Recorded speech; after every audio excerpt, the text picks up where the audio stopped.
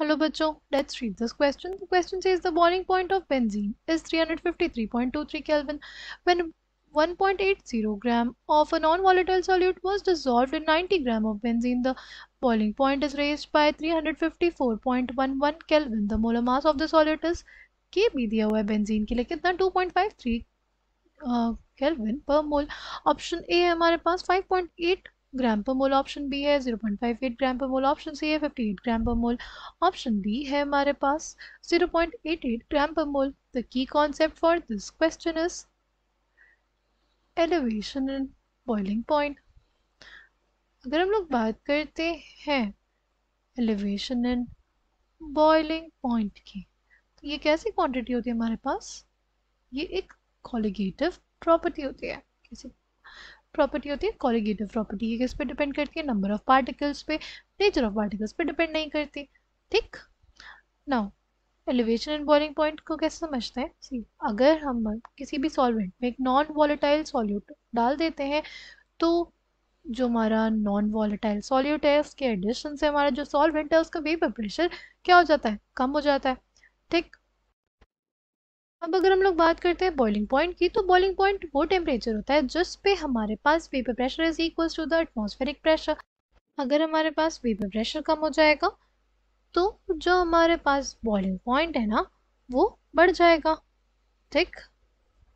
Now अगर हम लोग बात करें एलिवेशन एंड बॉइलिंग पॉइंट की, वो कितना देखने को मिलता है? Delta T B is basically equals to के बी इंटू मोलैलिटी. ठीक. डेल्टा टी बी क्या होता है?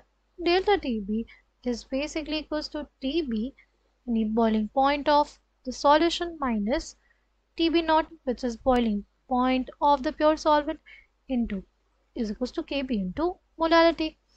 जब boiling point क्या होता है solution का, वो में कितना दिया हुआ है? वो दिया हुआ है 354.11 Kelvin minus boiling point of pure solvent which is 353.23 Kelvin. K भी हमें दिया हुआ है कितना? के भी दिया हुआ है 2.53 केल्विन पर मोल. ठीक. अगर बात करते हैं मोलालिटी की, मोलालिटी क्या होता है? Molality is basically equals to number of moles of the solute. Right, number of moles of solute by mass of solvent. ठीक. तो अगर बात करें हमारे पास सॉल्यूट के मोल्स की, तो सॉल्यूट के मोल्स कितने हैं हमें निकालने पड़ेंगे. तो मास ऑफ सॉल्यूट बाय क्या हो जाएगा? इट्स मोलर मास, वो हम लोग एक्स अज्यूम कर लेते हैं, by mass of solvent. Mass of solvent कितना दिया है? 90 ग्राम. 90 ग्राम को हम लोग कन्वर्ट कर लेंगे केजीज में. ठीक. देखो 1 gram is basically equal to 10 raise to the power minus 3 kilogram. तो 90 इंटू क्या हो जाएगा? 10 raise to the power minus 3 kilogram हो जाएगा. ठीक. अब इसको जब हम लोग इधर सॉल्व करेंगे तो क्या आ जाएगा हमारे पास? सी, हमारे पास आ जाएगा 354.11 kelvin minus 353.23 kelvin is equals to 2.53 kelvin molar inverse होगा ये बेसिकली हमारे पास. ठीक. यहाँ पे आ जाएगा हमारे पास 1.80 ग्राम bye x into 90 into 10 raise to the power minus 3 kilogram. ठीक. नाउ अगर हमें x की वैल्यू कैलकुलेट करनी है तो क्या करेंगे? हम इसको सॉल्व करेंगे. फॉर x ये हमारे पास कितना हो जाएगा? ये हमारे पास सब्ट्रैक्ट करने पे आ जाएगा 0.88 बाय क्या हो जाएगा? बाय हो जाएगा 2.53 केल्विन मोलर इनवर्स. ये हमारे पास क्या हो जाएगा? यहाँ पे क्या रहेगा? केल्विन रहेगा. राइट. मोलर इनवर्स को हम लोग क्या लिख सकते हैं? इसको लिख सकते हैं kg पर मोल. ठीक. केल्विन से यहाँ पे केल्विन कट जाएगा. इज इक्वल्स टू क्या है हमारे पास?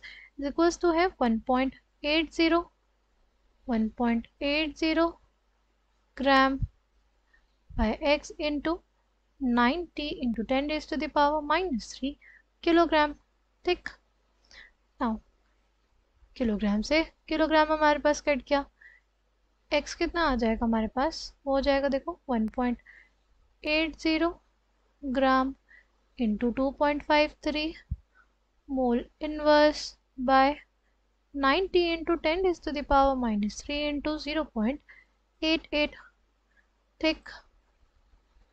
तो हमारे पास क्या आ जाएगा, आ जाएगा 1.80।